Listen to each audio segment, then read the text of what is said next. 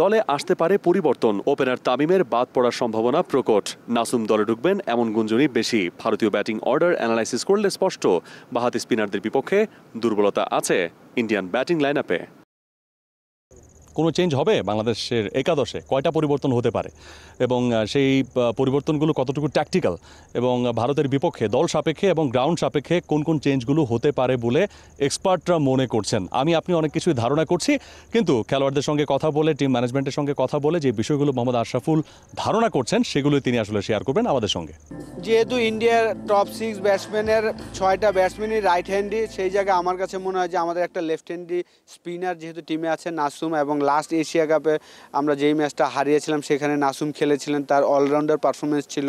সেই জায়গায় আমার কাছে মনে হয় যে কালকে হয়তো আমরা নাসুমকে একাদশে দেখব, এবং তাসকিনের জায়গায় হয়তো বা আমরা সাকিব বা হাসান মাহমুদ এই দুইজনের একজনকে হয়তো বা দেখতে পারবো। যেহেতু তাসকিনের 2টা ম্যাচে আমার কাছে মনে হয়েছে পুরোপুরি 100% ফিট না, হয়তো বা শোল্ডারে একটু পেইন থাকতে পারে, সেই কারণে আমার মনে হয় যে তার জায়গায় আমরা হয়তো বা হাসান মাহমুদ বা সাকিব দুইজনের একজনকে হয়তো বা দেখতে পারি। কোচ হাতুরু সিং বলছেন পটেনশিয়াল অনুযায়ী খেললে ভারতকেও হারানো সম্ভব।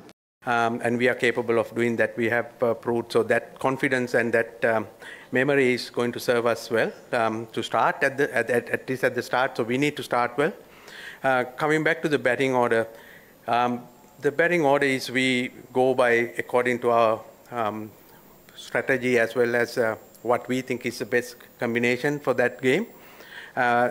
Those things that we have communicated to the players very well in advance. We have trained the way we wanted to play as well. And as you rightly said, no one has complained, and there are success and there are sometimes it's not worked. So we are going to stick to our plan for this World Cup. বৃষ্টিতে মাঠ ভিজেছে, অনুশীলনও বেশিক্ষণ হয়নি। 3 থেকে 4 ঘন্টা নিয়মিত অনুশীলন কমে নেমেছে ঘন্টা 2-এর মতো।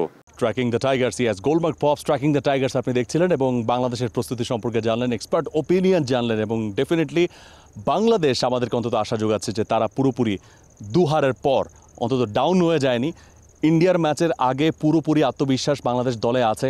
যারাই খেলুক একাদশে, যারাই থাকুক, তারা জয়ের জন্য মাঠে নামবে। অন্তত সে প্রত্যাশা বা সে প্রত্যয় বাংলাদেশ দলের যারা খেলোয়াড় আছেন তাদের চোখে মুখে আমরা দেখেছি। পুরো বাংলাদেশের সমর্থন থাকুক লাল সবুজের এই সৈনিকদের সঙ্গে, এবং বাংলাদেশ ভালো কিছু করে দেখাক এই পুনে গ্রাউন্ডে। ইতিহাস হোক না আরও একবার, আসুক না আরও একবার 2007, সেই প্রত্যাশায় আজকের মতো ট্র্যাকিং দ্য টাইগার্স থেকে বিদায় দিচ্ছি। ভালো থাকুন, চারপাশকে ভালো রাখুন, সবসময় চোখ রাখুন দেশের প্রথম এবং একমাত্র স্পোর্টস চ্যানেল টি স্পোর্টসে। ভীষণ কুড়মুড়ে গোলমার্ক পপস বিস্কুট, একটু জায়গা বুঝে খান। For more updates, subscribe to our YouTube channel and click on the bell icon. Follow us on Facebook and Instagram. Download TSports app to enjoy exciting games and highlights. Visit tsports.com.